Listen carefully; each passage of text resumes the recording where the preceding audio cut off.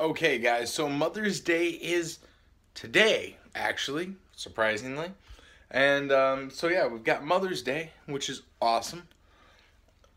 And yesterday, because it's nighttime, but it's 12 o'clock. So, yeah, yesterday, I got a message back from Native Wix. I don't know what inspired the response to it or what have you, but the thing that I think is exciting that I get to say is that I finally actually they're sending me the other Native Wix to try. So they're gonna send me a little itty bitty sample packet.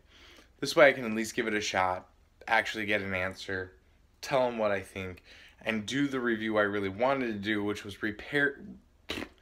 is review and compare the two to each other, because they do have a good product, but as far as the price point was concerned, it's just really too high for what you get. So they responded to me, which is great. So I'm glad that that they reached out, which plays a huge part to them.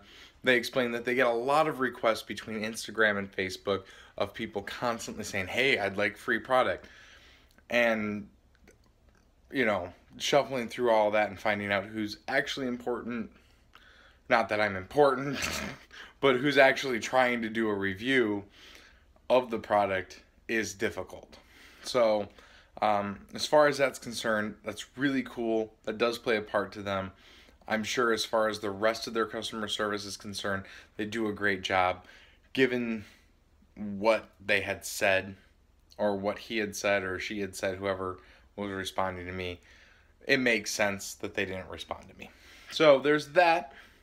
I get to do the review that I wanted to do, which is great. It makes me happy because I wanted to compare the two products, not compare it to cotton bacon, which is what I had to do in the end, or cotton balls, in which case it's cotton. It kind of works how it works. So there's that.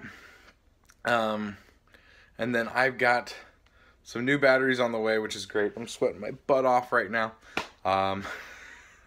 Got some new batteries on the way, which are the LG HG2s, or HE2s. So I'm going to have a little bit more moth to actually do videos with instead of thinking and trying like 6 times, and there's where I'm at. So that's really cool. And then on the battery side, I'm going to do a battery safety video. I know everybody's tired of that, but it's got to be talked about. Especially because I still keep seeing pull batteries from this as an option on YouTube. And I want to touch on it because, not exactly a good idea. The batteries that are actually in here are Sony. These, I don't even know what they are. They're GRTs.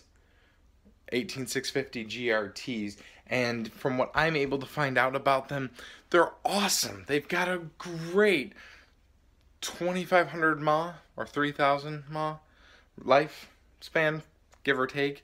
Because some of them, when they did the testing on them, their data sheet came back saying, oh yeah, it's about 24, 27, 3000, means, within this range for these tests between these batteries. So there's that. So I'm going to go with 2500 mAh. But they have an amp limit of 4.4, 4.8 amps. So, yeah. My battery does 16.7. Yeah, no. It's called thermal runaway and you're going to die. So I just kind of wanted to touch on that.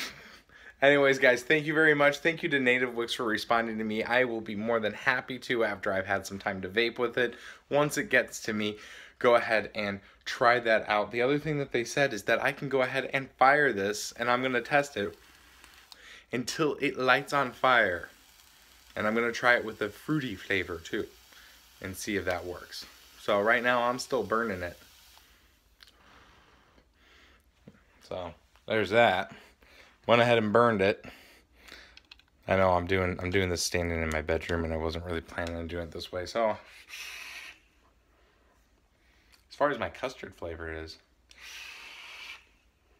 that vape's pretty good. It hits me heavy as it is.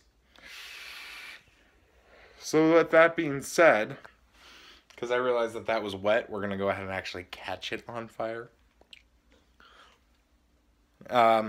With that being said, I will leave you guys alone. So that's what to look forward to here in the next couple of days. Kiss those coils.